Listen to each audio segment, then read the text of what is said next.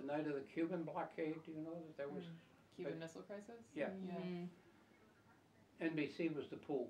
You know, they would pull big stories, and one company had a month at a time. But USIA wanted it on film.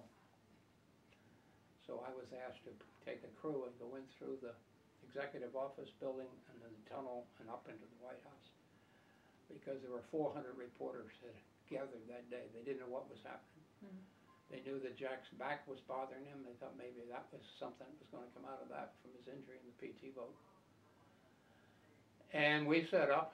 The president came in and he looked at the monitor. He had about 20 minutes, and he looked at the monitor. He says, "I need a shave. I'll be back." And NBC says, "Wait a minute, that's a dirty monitor. We'll give you a different monitor over." So he was happy. A phone rang, and he reached under the coffee table and got a red phone. "Hi, Dad." "Oh, nothing much. You might want to watch television at 7 o'clock. I think I'm going to be on tonight." Man, they got the weight of the world on him. Calling the Cubans, the Cuban crisis, calling the Russians bluff. When he finished, he came over and shook hands with each one of us. "Thank you for coming." And his back was killing him, and he was tripping across these cables. I said, "Mr. President, we're on overtime."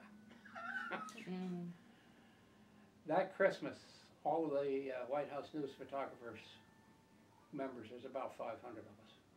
All of our kids got Christmas presents from the Kennedys. Oh, wow. Just 1 year. That was their way of thanking the press corps. Yeah. I worked 45 straight hours on John Kennedy's funeral. Oh, wow. My boss called from Dallas, said, "I'm too whipped. You're going to have to take it from the time the plane gets down until he's in the ground." Could you speak about that? I know it's probably an emotional subject. But... No, we had to beat all odds. We were told certain rules were going to apply about the parade route and so forth. And, you know, if you got a cameraman standing there at 13th and Pennsylvania Avenue, he can't leave. Well, that isn't the way it was phrased. So we put tripods at different locations. And I leapfrogged cameramen around with cameras to keep ahead of the casket.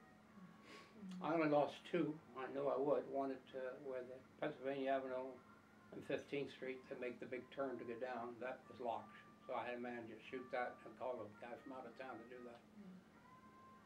And he said, "I get paid for just sitting here." I said, "That's right." And I went on top of the Lincoln Memorial, and of course that was locked once he was up there. I somehow convinced the rookie policeman on Key Bridge that I had to get across that bridge to get to the cemetery. He said, "Nobody's getting across." And I said, "What's your badge number?" And in those days, we just had a skimpy little piece of cardboard in our pocket that said we were news media. Well, shortly after, we got gold badges from the police department. Well, we wore out this little thing showing it to all these out-of-town Secret Service men. I got to it, and I was over there with all these camera crews lined up, and I said, "You know, at some point, there's going to be a flyover with a plane out of formation." So I yelled at my cameraman, "Get it." Hands me a camera. "You get it." Now, these are union guys, right? "You get it." So I did. When I came home, I was whipped, but I took the newspapers with all the pictures and headlines and a tape recorder and said what I had seen and done, and just locked it up somewhere for our kiddies to someday get. Wow. That was momentous because I had pre-decided where all the cameras should be, and one of them was going to be on the 10th floor of a building next to the St. Matthew's Cathedral where the funeral was, and he could get an angle straight down. Well, I had to put him in place 4 hours before the funeral because the route was sealed. He leaned out, and the glass that was so old, putty was so old, it dropped 10 stories, and just like a shot. I never saw Secret Service men come off rooftops so quick. They were up there ready for that kind of thing.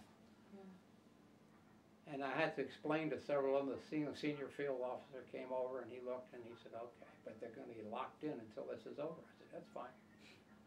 Well, that same guy came to me when I was driving at Lyndon Johnson's inauguration, and I was driving a block parallel with extra camera equipment in case we had failures, and my battery died in the car.